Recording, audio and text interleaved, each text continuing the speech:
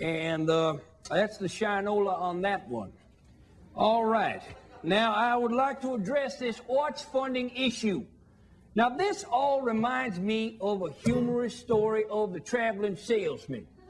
Let's say that the taxpayer is a farmer and the government is a salesman. Well, the farmer says you can spend the night in my barn, but do me a favor, don't stick your willy into any of the 3 holes in the wall. Well, in this case, the salesman's willy represents the taxpayer's money, you understand. Well, the government, like the salesman, can't help himself. Sticks his willy in the first hole, it feels good. Sticks his willy in the second hole, it feels even better. Sticks his willy in the third hole, and it hurts like hell, and it won't let go. Well, in the morning, the farmer comes out and he explains. Behind the first hole was my wife, behind the second hole was my daughter, and behind the third hole was a milking machine that don't let go till it gets 50 gallons. Gentlemen, I propose that this arts funding is like a milking machine, and unless we shut it down, it's gonna rip our dicks right off.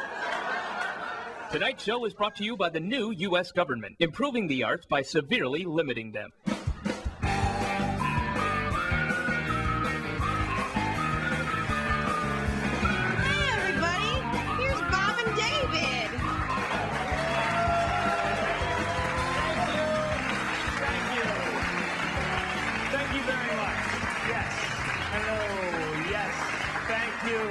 I am Bob Odenkirk. Welcome to Mr. Show. My co-host, David Cross, is over there off stage. Hey.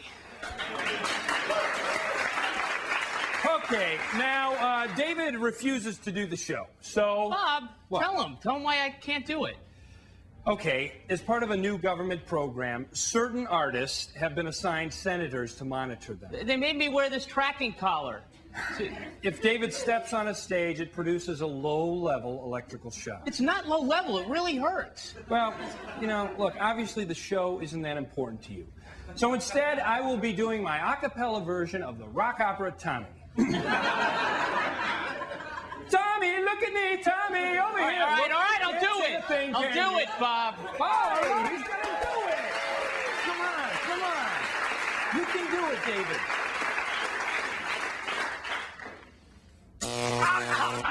Come on, it doesn't hurt that much.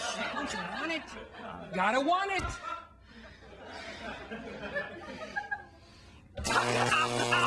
All right. Okay, let's start with the baseball sketch. All right. Here you go. Okay, well, it's a beautiful day here at the old ballpark. Here comes a vendor. Peanuts and Cracker Jacks. Jesus, Bob, it hurts. Let's see, I'll have some, David!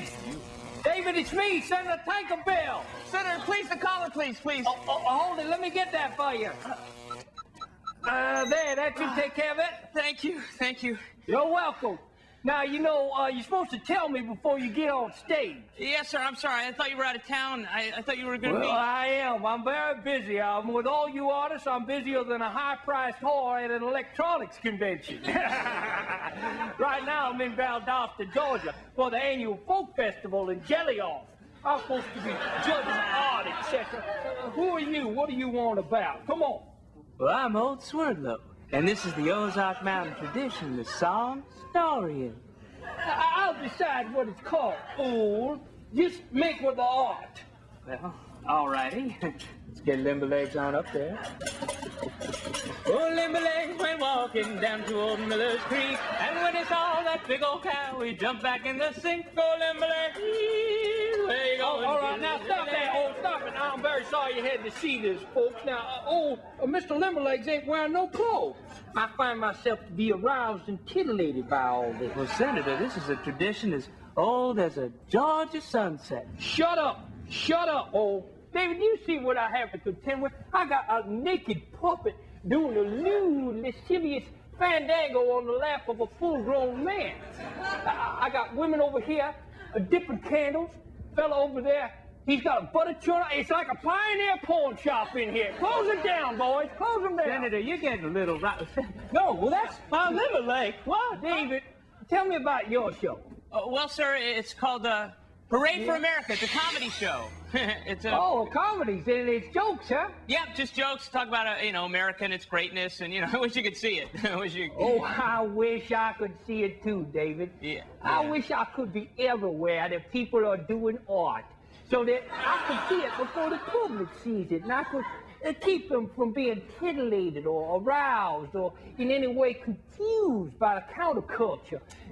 I wish, but I'm just one senator. I wish I wish,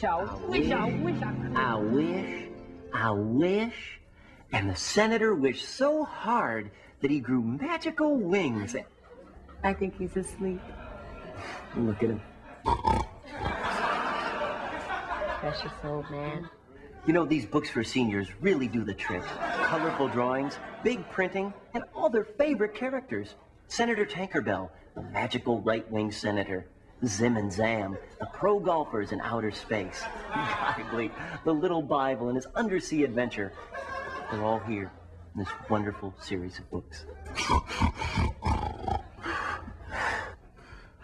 Order now. Now available in easy-to-swallow caplets. You're watching the What to Think Network.